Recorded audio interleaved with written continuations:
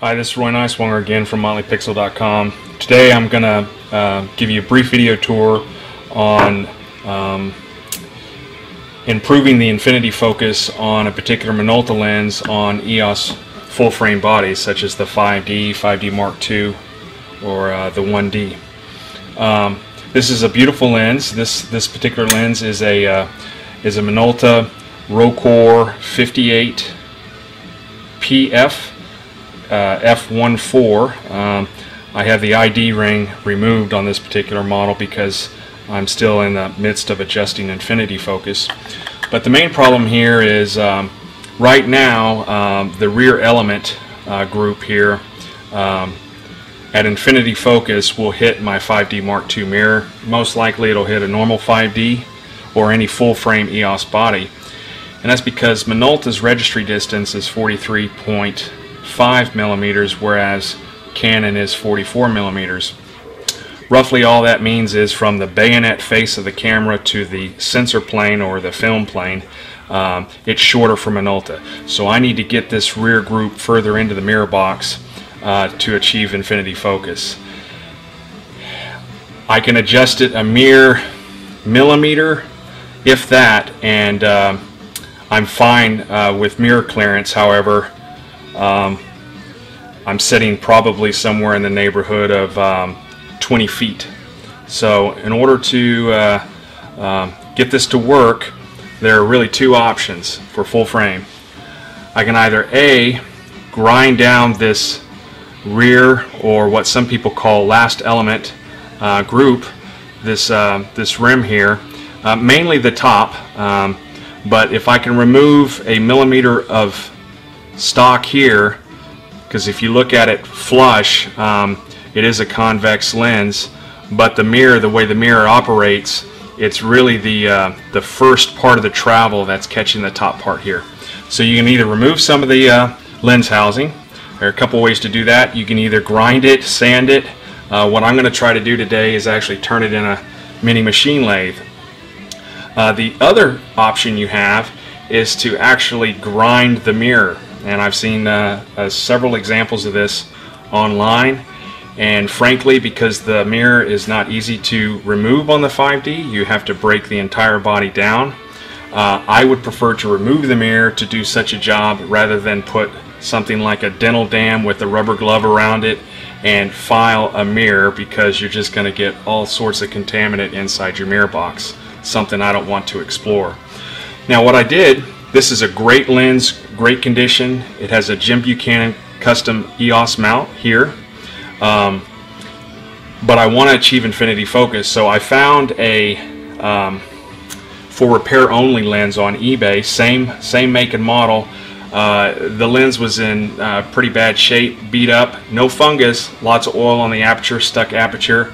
I'm in the midst of trying to restore it, but I think what I want to do is try to turn the rear element. This element looks just as good as the one that's on this camera here, or this lens here. So what I'm going to do is be very careful with this small machine thread here that threads into the lens assembly. I'm going to use a strip of leather here, wrap it around as such, and then I'm going to put it in the mini lathe here in the outside chuck jaws, and be very, very careful because I don't want to burr up these threads. So let me mount it. Alright, here it is, chucked up.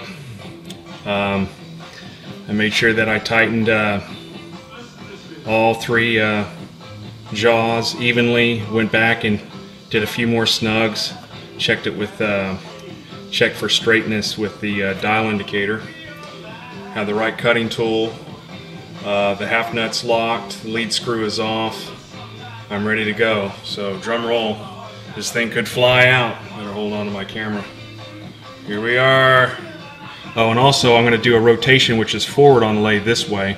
When it cuts in, that inner ring that holds the element, it should apply clockwise torque to those threads, so it won't spin that locking ring out.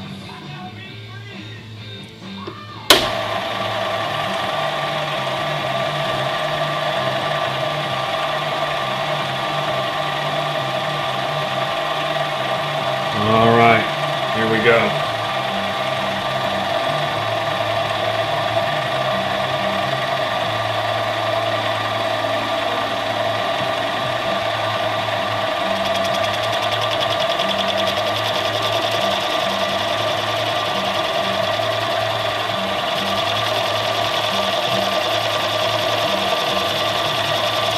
it doesn't look like it's straight. I think that's mainly because of the leather. I always want to keep an eye on that element too.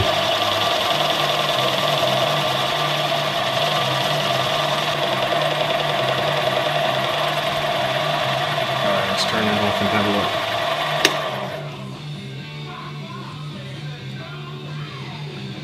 Yeah, I think it's good.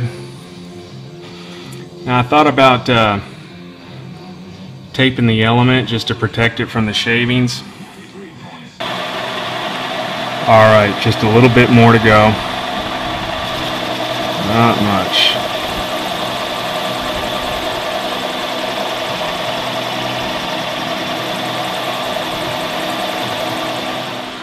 Alright, last pass, a little bit faster.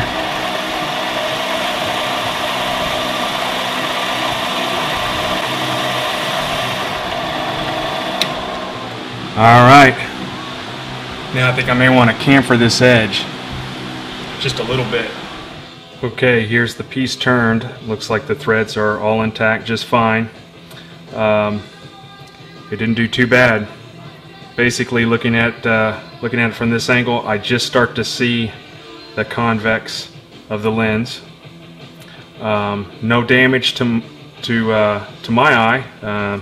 Used a brush to lightly evacuate some of those cuttings. But here's the one from my good lens. I already took it out. See the difference here?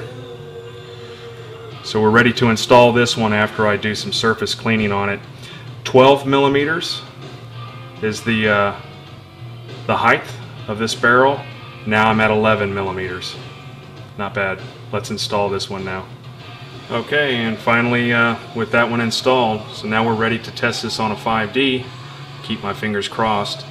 But that's a good amount less than before, so I've got hopes for this one. Seems to have gone just fine. I'll let you know how it goes. Okay folks, here we are. The Minolta MC-Rokkor PF5814 is mounted on this 5D Mark II. Shooting wide open at 1.4. I slapped the lens on the 5D Mark II, focus out to infinity, no mirror interference, so it works like a champ. Previously I had it mounted on my 30D crop sensor, and that's where I did the infinity calibration. And so I had no mirror problems with it, but as soon as I put it on the 5D Mark II, full frame body, the mirror would strike the rear element. Doesn't look like there's any weird aberrations going on with the rear of the lens with the shiny surface. I might end up toning that down a bit with just a black Sharpie if I need to.